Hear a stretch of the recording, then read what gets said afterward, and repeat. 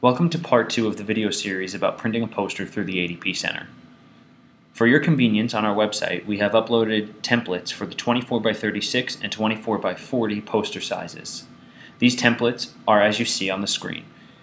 The background is fairly white, as we recommend for all posters that get submitted through the center.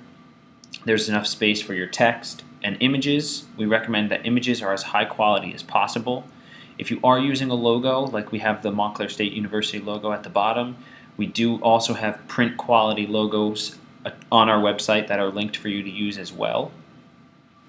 Whether you're using our templates or you are using your own, make sure that one of the measurements of your poster is either 24 inches or 42 inches, as that is the paper that we have available to print on it through the center. As well, when you are done with your file and you are ready to submit, save it as either a PowerPoint file or a PDF. You would visit our website. On the poster printing page, there's a link for poster submission. It brings you to the submission form.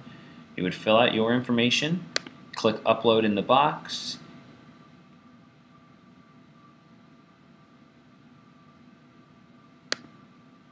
click your file,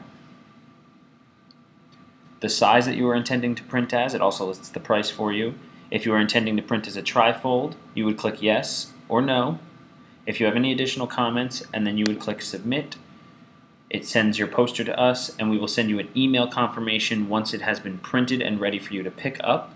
We accept cash and Red Hawk dollars only. For any other questions about poster printing, you can call us at 973-655-5220 or visit our website, adpcenter.org.